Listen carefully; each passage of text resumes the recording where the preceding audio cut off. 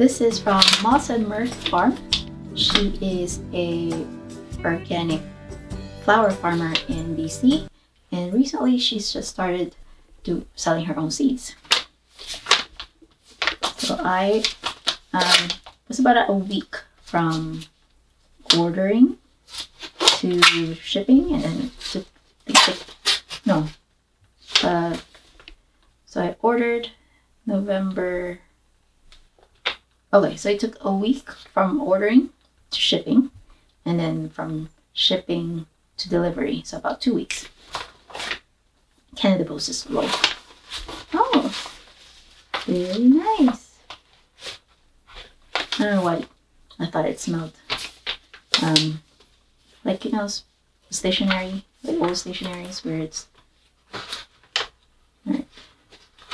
Okay. So let me just double check the information here. So I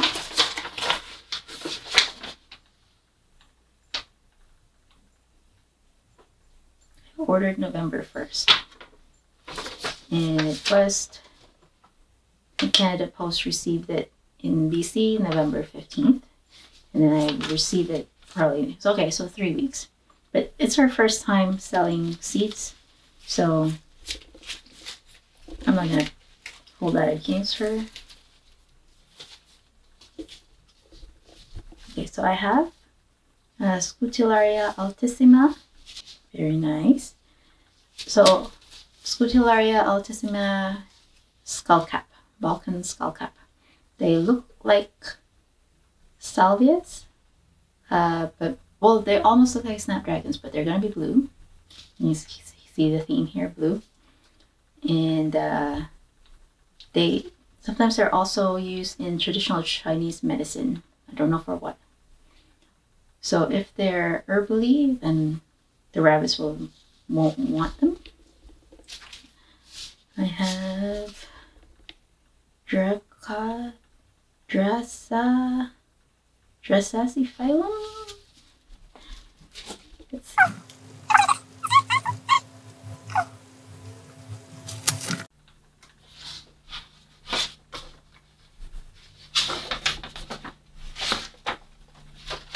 So Blue Dragon. It's called Blue Dragon. The common name is Blue Dragon. Indigo blue dragon head. It's got blue plants, blue flowers. Man, I'll just post it there so you can see what it looks like.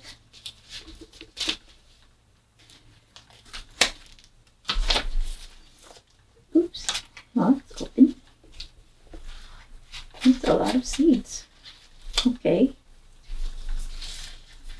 Where are you? You are, oh, broomcorn, that's why. Broomcorn. I have broomcorn. It's a nice, really nice filler. Textural element. I got some GM.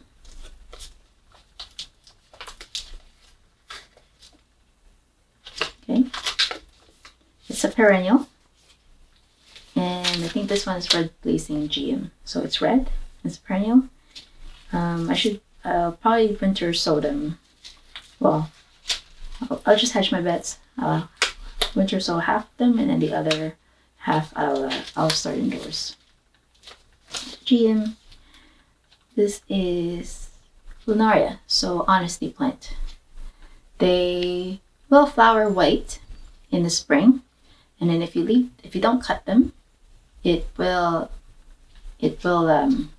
form those seed pods that look like Cuphea shells that shimmers in the light, and it's perfect for Christmas. But I think these are biennials, so I'll winter sow them. They'll come up in the spring, plant them in the summer.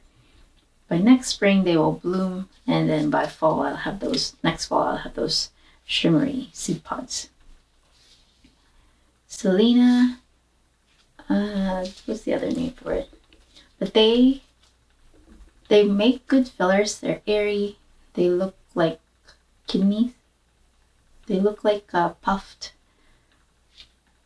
Well, I'll just post it there. But anyway, I just like the airiness of it. It grows wild, grows in the wild. So, but it makes good cut flower. So we'll find out. And the next one is bat-faced Cuphea. Why did I choose these? I think because it's blue.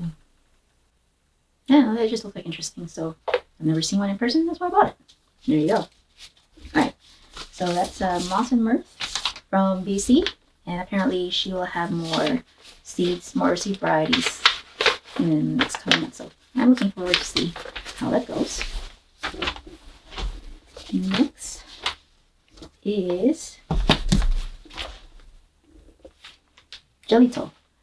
It's this is a German company that specializes in perennials. I've ordered from them before, and I think as long as you don't buy anything over $150, then you don't get charged duty. And they're pretty quick too.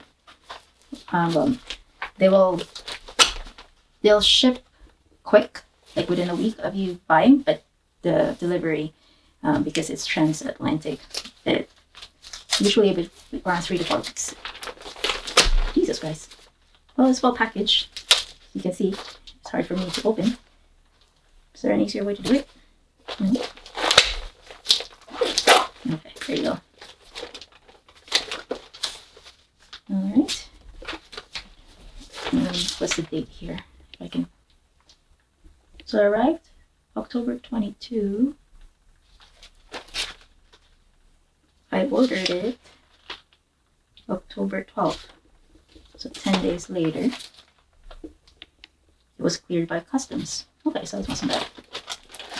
It also depends on the time of the year you order it. Because if you order it now, with all the Christmas shipping that's going on, it will take a longer time. So I did that last year, and it took more than a month for the package to be delivered to me because it was stalled in customs. But if you order from them in off season, but not, if you order from them when it's not Christmas season, it's usually about three weeks delivery from Germany to Canada. Well, at least in Ontario anyway. So in there, when you order from them, they give you an option if you want to purchase some tags too. So I thought it was helpful. They didn't cost much at all. And they all have the same type of packaging.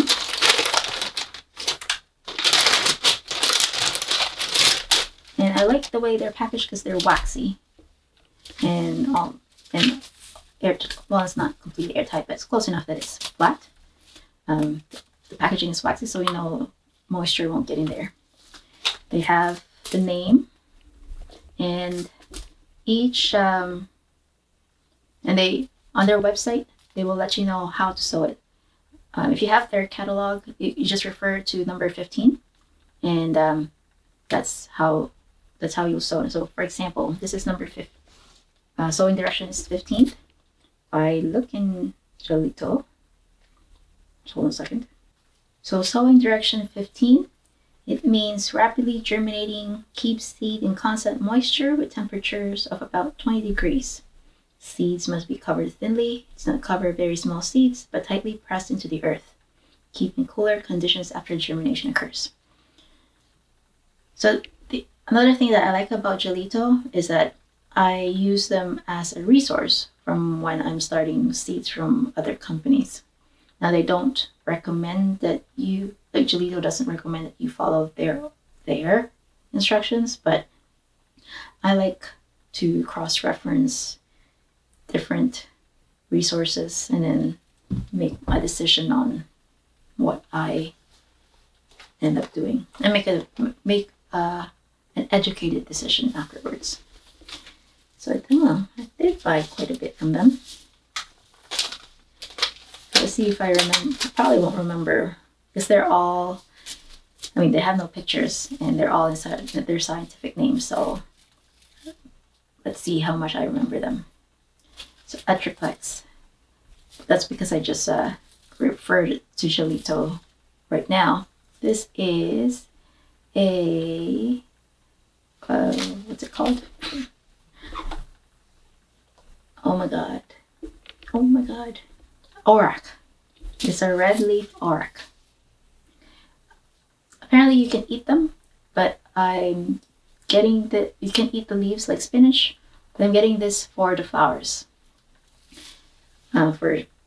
For cut flowers. It makes it has those grains that it gives a textural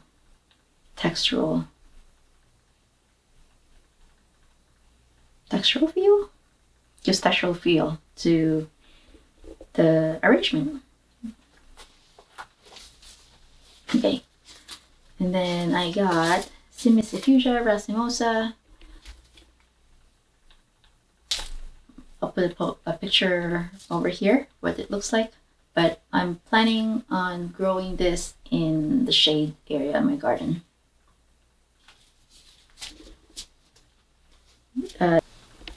Coreopsis verticulata.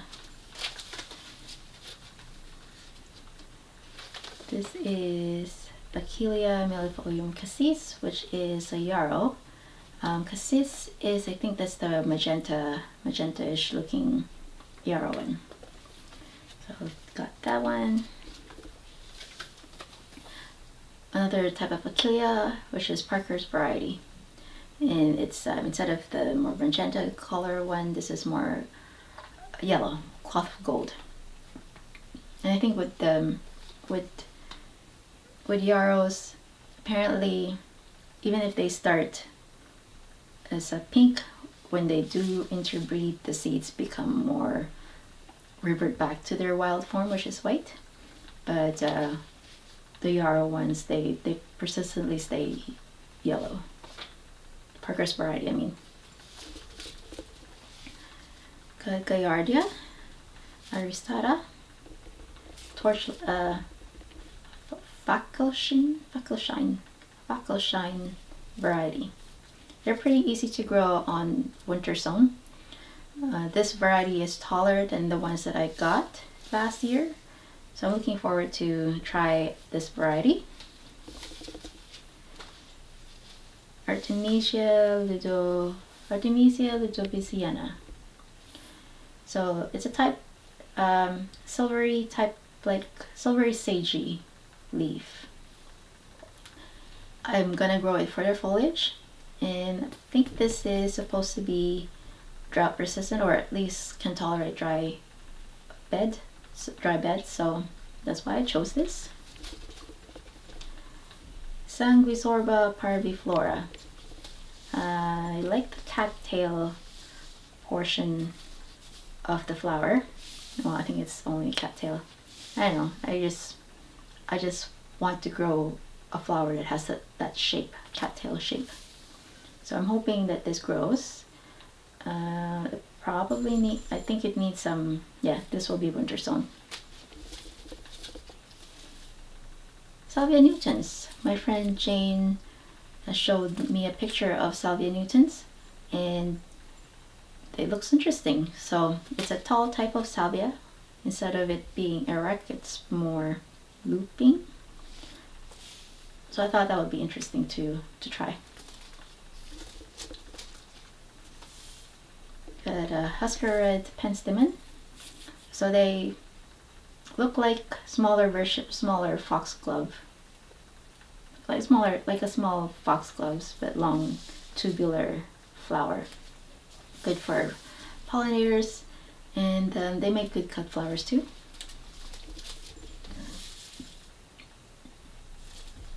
A type of stalk, Mathiola and kind of pillow talk. So I think this is white.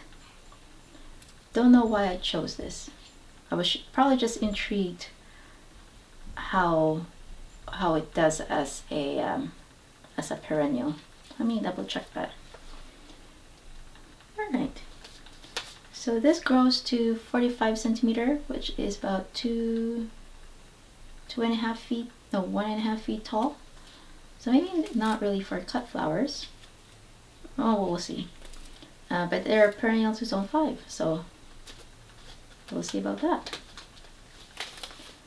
I got Carex. I think I got a few different types of Carexes here. Well, this is the first one, Carex muricata. And I think I would choose this because it's for the dry. Why did I get you? Moist average soil. Oh, for shade, part shade. That's why. I want to use Carex to cover the shady area of my garden under the maple tree, just so there's something there to out-compete the weeds that I don't want to grow. Electrum. This one, they grow, how tall do they? This particular Thalictrum, the common name is meadow rue, but the variety is lavender mist, and it is fluffy heads of dozens of small lilac-colored flowers, suitable for native natural landscaping. Decorative architectural plant. Suitable for bed, background, and privacy screen. In other words, living wall. Easy to grow. Okay, we'll find out about that. It is 150 centimeters tall, so that's about 5 feet tall. Wow, it's about my height. And likes moist, average, cool soil. And it needs some cooling period to germinate. So I'll try to winter sow half of this, and the other ones I will put in the fridge, and then try to grow it indoors sometime in the spring. Next, what's this? Successa? What are you? The devil's bit scabious. It is a medicinal plant. Okay.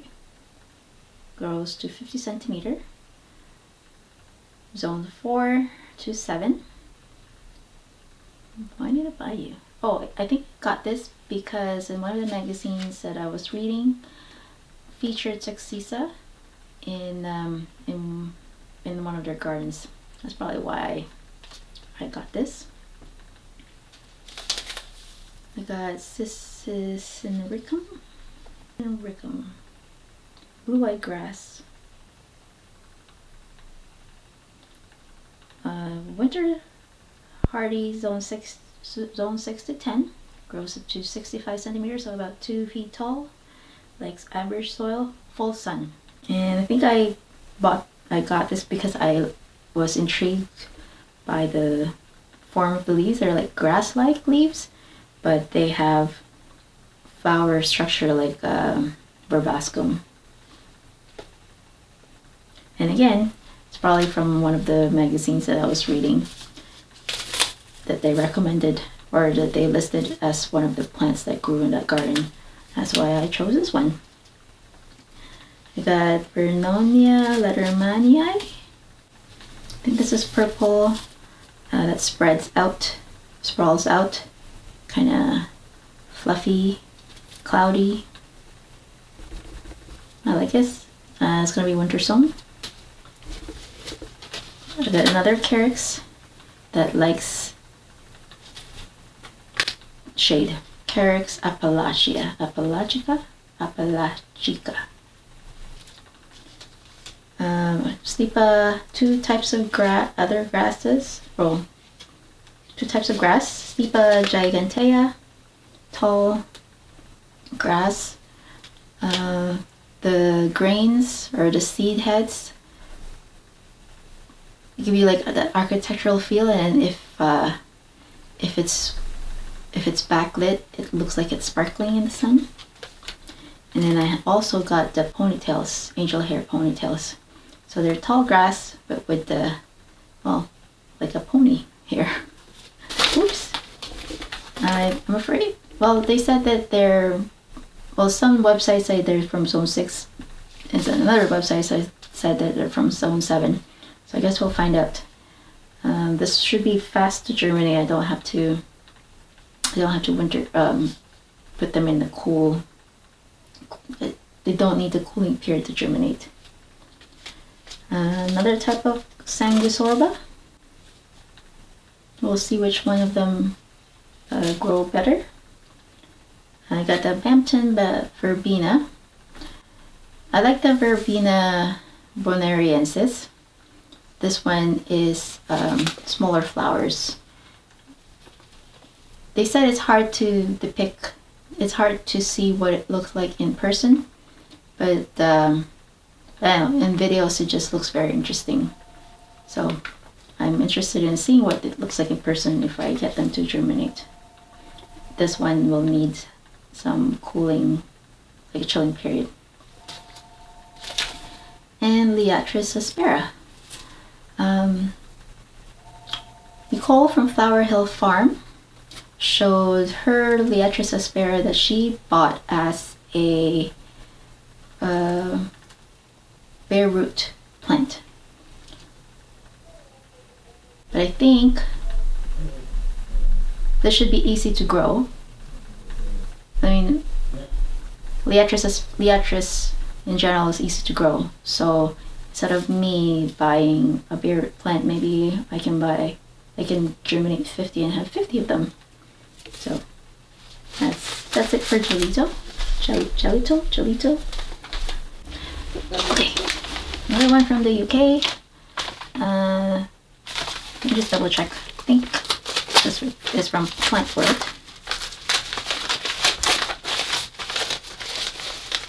I ordered it sometime in last week of November. Oh no. Okay, so what are you? I don't remember when I ordered it. Maybe they have it written down here. Yes, I have an invoice here. Okay. So it arrived November 3rd. Oh no. They were shipped. I ordered it October 30th. And it was shipped November 3rd. Don't know how, well, we'll say 3 weeks. 3 weeks from shipping to delivery to Canada. I've ordered from them before, and they have great selections of unique varieties. But the only thing is that they don't put USDA zoning. You have to do your research because they're UK based. They put what they are, if the plant's hardy to UK or to the UK zones or not. But for us here in North America, we have to do more research outside of their website. But anyway, oh, this is free. Got a free. They give you free seeds too. This is an ACHILLEA, which is a columbine, and I got ACHILLEA cottage garden mix. So maybe different varieties of columbine. So that's interesting. I got a Campanula ranunculus. It's a biennial, and why did I choose you? I think I was just interested in Campanulas in general. That's why I chose that. I also got more of the Carex Creaei. It's got, instead of, well, it got some flowers that are spiky. So I thought it was interesting. I have Carthamus ginkgo. I think I already have one too, but this one, why did I choose you? I think this has just a different leaf structure, or maybe they're the same. I'll find out. I got another Clarkia double crown double mix. It's Clarkia elegans, and I don't think, well, I think this is a form of Godetia. So this is a cold hardy annual that I will have to sow soon. Well, by January or something like that. I got fescue, Elijah Blue fescue.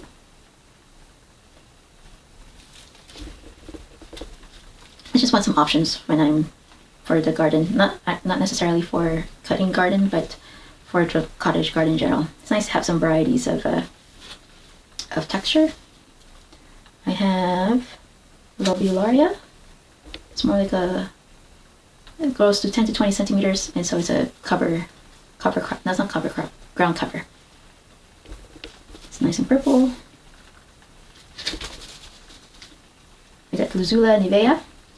These ones I got last time, and I winter sowed them, and they germinate well. But like I said earlier, I didn't realize that, well, they got fried in the sun. So there's one plant that survived, and it's thriving well. Perennials grow slowly, so they're a good size. Hopefully it'll make it through the winter. But I'm excited to see the form, the mature form, and it'll be nice to have more than one of those in the garden. So I bought more, and I will winter sow them again. But like I said earlier, I'll just make sure that they don't dry out. The seedlings that germinate don't dry out. This is Lambada monarda. Good for cut flowers, good for bees.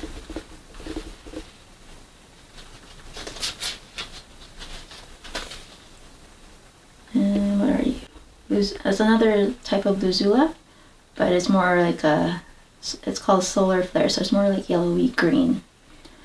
What I like about Luzula is that they are shade, they can tolerate shade, and it would be nice to have something shade tolerant grass in the garden for texture. I also got some tarragon.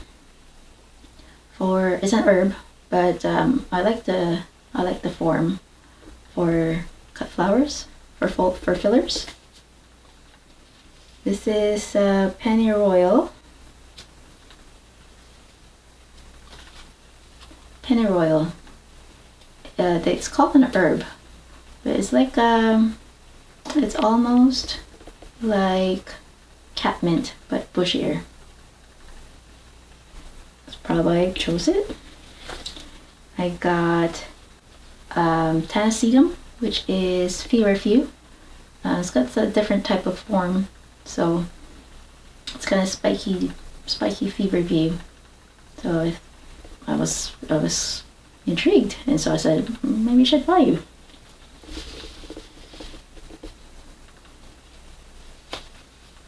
It's another type of Tanacetum, but it's red. Same family. Foliage looks fern-like, so it's red. It's fern-like foliage. That's why I was probably attracted to it, and that's why I got it. Another type of stipa, which is elegantissima. Okay, so now I have 3 types of stipas. I know I've bought more. I bought Iceland poppies. I just don't know where I misplaced it, so I got some more. And this is Omphalutis linofolia. Grows about 30 centimeters tall. It's a biennial, so in the borage family. Okay. Why did I choose you? I think it's because it's white and it's got some airy feel. Almost looks like a Thalictrum, just smaller. Alright. And I got Nemophilia menziesii, penny black. It's a black flower. I had to see it in person, so I got it.